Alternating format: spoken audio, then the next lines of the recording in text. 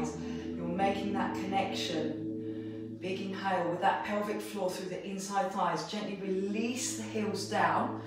Cut the corner with the back foot and then turn, lift up the ball of the foot and bend into that front knee. So the hips are dead level with your mat. So that with that longer rectangular bit down the side.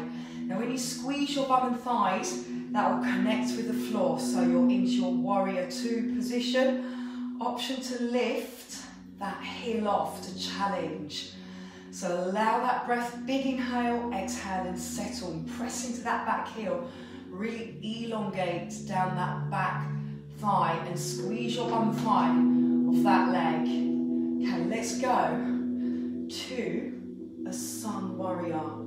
So allow that flow of breath and then come back down to your warrior two. Relax the shoulders on the shelf, keep connection in that lower belly through your TVA. Now one more time, big inhale and really push that back heel into your glutes, the back glutes, then come on back up, relax the shoulders on the shelf, heel comes down. Come back through that center, so just turn that ball of the foot and feel that wideness of your breath and then exhale down. So I'm going to transition to the other side. So tuck the tail under, really soft and gooey up the top, but really strong here, and relax the heels down. So this time I'm going to cut the corner here and then turn out the knee and ankle on the other side. So option again to lift on up, coming into that warrior two position. So you squeeze your bum and then this will open up the hips towards your front of your mat. So feel that breath come and go, and then just gently keep that knee on top of the ankle at the front and keep squeezing that back heel to your glutes, and then come back to your warrior two. So you're in your sun warrior, now you're in back into your warrior two. So feel that strength of this leg, squeeze the bum there, tail tucks under and really zip up. And feel that breath wide, so come back to that wideness, relax your shoulders, that's it. So you're dripping through the shoulders, but your connection through your core and your TVA, your pelvic floor and your TVA. Back to your warrior two, and keep squeezing that back heel into your glutes and pull in and breathe at the same time. And gently just come down. I'm going to just lift up the ball of the foot again, and then come on up through the heels. Big inhale and set the shoulders on the shelf. Good job. Come back up, exhale and just release that through. Okay, so I'm going to come back towards the mat again, and I'm going to come back into your roll down and push up and roll down and leg pull pro. So you're going to alternate between those two. So feet hip distance. Make sure you're completely on your mat or off, so the feet have got good balance. So everything starts from the ground up. Take your breath in, so you don't have to lift the hands to yoga lattes. Come back up. So you're going to combine the roll down. So I'm going to draw that chin in. So I'll just show you the easy way first. So say that was your range, or even higher. Then just bend into the knees and walk it out. So walk it out to an easy press up.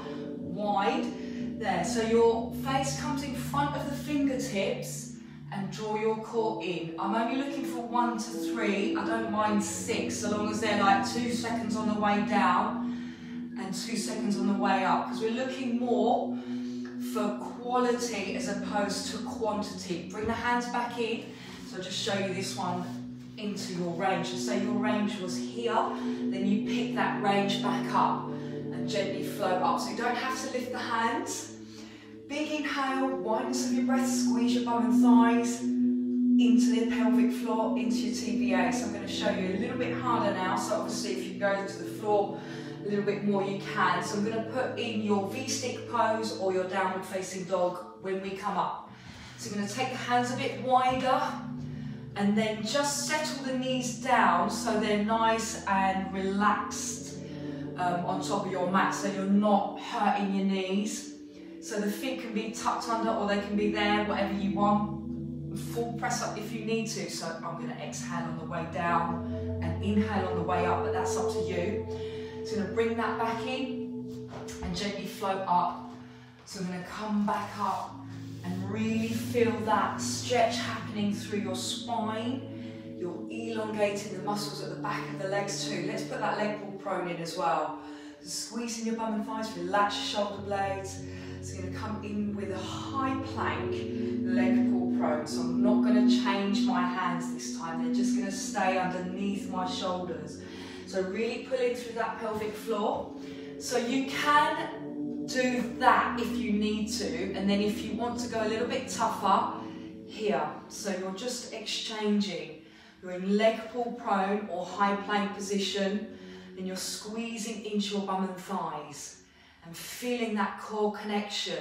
So feel that wideness of your breath, head in line with the rest of your spine, and gently roll up again. So then drop the heels more towards the ground and head between the elbows.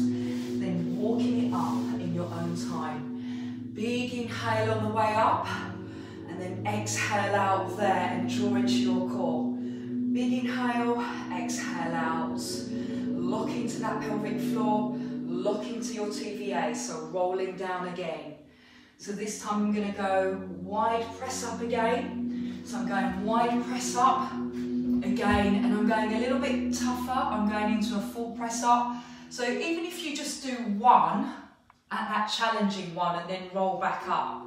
So keep that breath alive. You don't have to exhale on the way down. You can exhale wherever you need to, so long as you pull into your pelvic floor. When you're doing that, come back to your hands shoulder distance. Drop more heels down now, so really elongating the backs of the knees, the hamstrings, head between the elbows, seat bones high. Gently walk this in, so really pull into that pelvic floor as you're coming up, and really tighten that TVA. Big inhale, exhale. Superb. So I'm going to float down again. So we're rolling back down. I'm going to put a narrow press in. Let's put a narrow press. So if you prefer one or the other, or the leg pull prone, that's fine. Down on the knees if you need to. So I'm going to lift up that leg. That's quite tough. So make sure your shoulders feel all right. I'm going to change over. Squeeze your bum and thighs. It's kind of like a combination of a leg pull prone with a narrow press. So elbows stay hugging into your rib cage. So feel that breath alive, feet at hip distance. Squeeze your glutes.